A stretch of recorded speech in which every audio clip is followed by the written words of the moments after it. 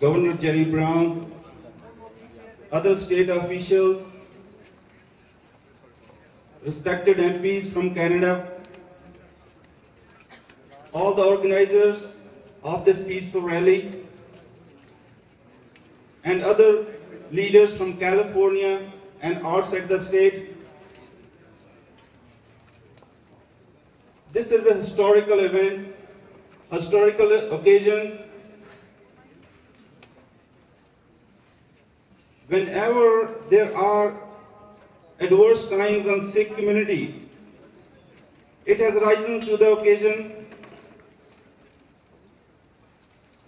After Wisconsin tragedy, we were thinking what the future of a Sikh community is, but we have seen our people rising, doing the right thing, and community has been stronger because of that.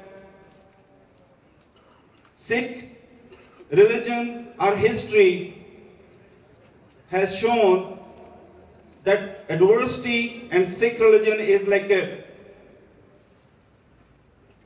close relations since the time the religion was made. Actually, I don't want to take too much time. Honorable guests are here. I really want to thank Governor Brown for signing two historical bills, AB 1964 and SV 1540. And those are introduced by Assemblywoman Mariko Yamada and Senator Hancock. There are very few politicians who keep their promises and walk the walk, and Governor Brown, you are the one.